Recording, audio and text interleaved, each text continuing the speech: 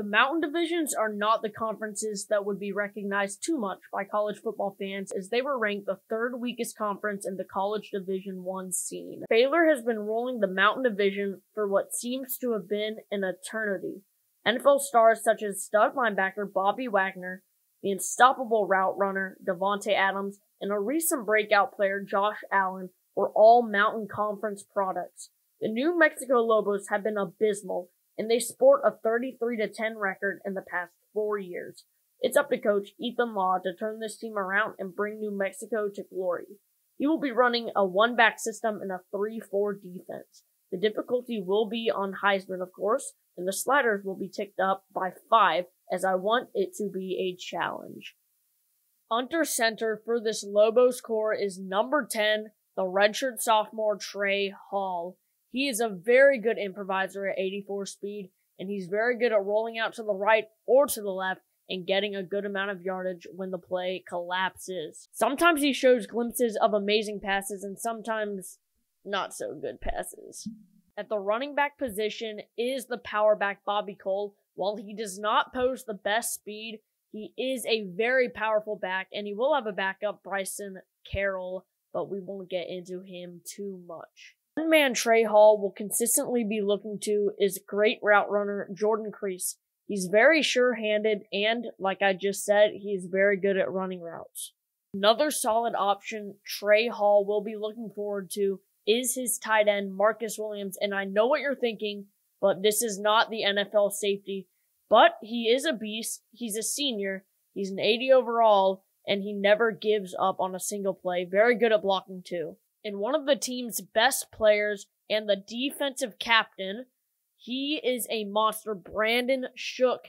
Amazing name and even better hit sticks and coverage. He will be a staple in this defense for his last year as a senior. Here with the highest rated player on our team, it is the safety. He's a stud, Jarek Reed II. Great at coverage, very strong hit power. He's going to be a beast for us this next season. And last, but certainly not least, it is the sophomore Jake Saltonstone. And the reason I put him up here, he's pretty lowly rated, but he has a lot of potential and just raw power. He's a beast. Look out for him. And I'm going to show you the red shirts we have. We're going to redshirt a lot of our freshmen who haven't already been redshirted because we just want to preserve the team for the later years.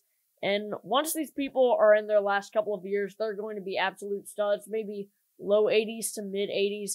That's the reason we're redshirting all these normal freshmen. So we're gonna redshirt all the freshmen that we don't necessarily need to back our team up because we have a lot of them. We have a lot of freshmen in the class, and I went back to the linebacker position because we have so many seniors. So I'm going to redshirt Rag Hanna. And that doesn't look good, so we're going to recruit heavy on outside linebackers and linebackers in general. And we're mostly going to recruit in the secondary because we do not have a depthy team. We have an age team. I don't know what I just made up there. Same with safeties. But it's going to be a struggle to recruit. And look at Tavier Combs. He looks like a beast, and I'm going to redshirt him because he could be an absolute stud.